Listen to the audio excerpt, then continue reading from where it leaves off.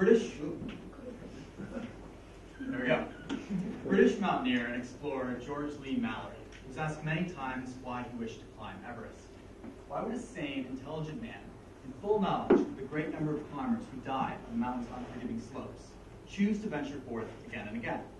Why climb Everest? Mallory said, because it's there. The story usually ends here. This is not all that Mallory said. Swarmed by reporters, he snapped, because it's there, in a moment of frustration. Later, Mallory elaborated on his motivations. He said this to the reporters.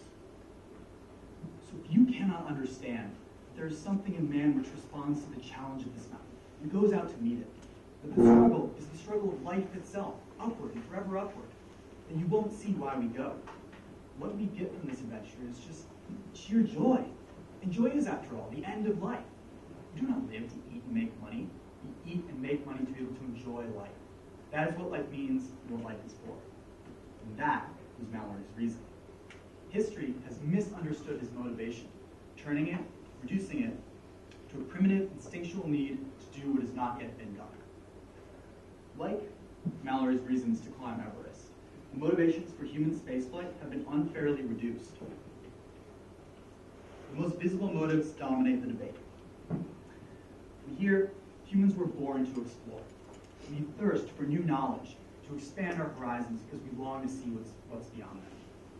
I believe with my whole heart in these arguments, but I will not ask people to buy this, literally buy with their tax dollars, when we have so many problems at home on Earth. How can someone who struggles to support his or her family be asked to support space exploration when when it is justified only by intangible thoughts about humanity's greater purpose? Humankind is irrelevant when one's family is at risk. Spaceflight should be seen as a wise investment. You are applying the most brilliant minds in the world, solving problems many would dismiss as insurmountable. But the technologies developed during the course of our journey into space ripple through our everyday lives. Cell phones, digital cameras, MRI images.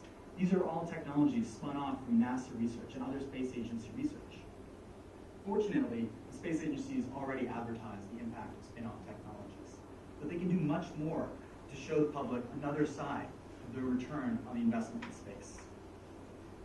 The story of humans in space is a story of broad discovery in the face of adversity, of curiosity and adventure, innovation and wonder.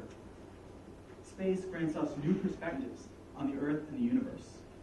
It is the ultimate freedom and thus offers the ultimate potential. And what is more seductive than potential? Human spaceflight is a grand endeavor with an incredible capacity to spark new minds to dream. By far, the most powerful impact of human space exploration is the inspiration of generations of young people to pursue careers in science, engineering, and technological fields. Not every child awed by blueprints on an alien soil will grow up to become an astronaut or an aeronautical engineer. But she may become a physicist, or a chemical engineer, or a doctor. Her innate curiosity will be fueled by dreams of other worlds. She will ask questions and learn to seek her own answers. In passion undimmed, she will grind her way through calculus, free body diagrams, stereochemistry, and all the challenges of the scientific education, because she understands. Difficulty is inherent to a worthy pursuit. There is no more visible or thrilling way to demonstrate the enormous potential of science than this nation-spanning, perspective-changing enterprise.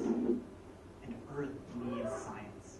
Science is critical to understanding and overcoming many of the great problems that loom over the human species. Science will give us new ways to cultivate food, to care for and heal the world, to counteract the rise of greenhouse gases in the atmosphere, and to connect the most remote places on our planet to the resources of its greatest cities. Bold space exploration will catalyze the next generation of scientists and engineers. When the United States launched its space program in the 1950s, the Cold War was the next battleground. The next battleground in the Cold War was space. Scientific inspiration and new technologies were unforeseen benefits of the push beyond our atmosphere.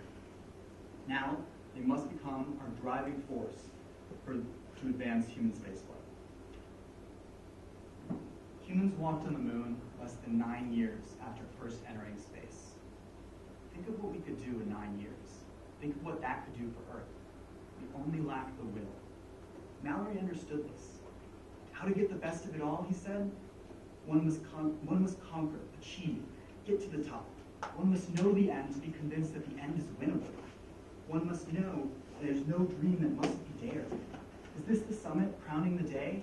We do not feel exultant, but delighted, joyous, soberly astonished. Have we vanquished an enemy? None but ourselves. Have we won a kingdom? No.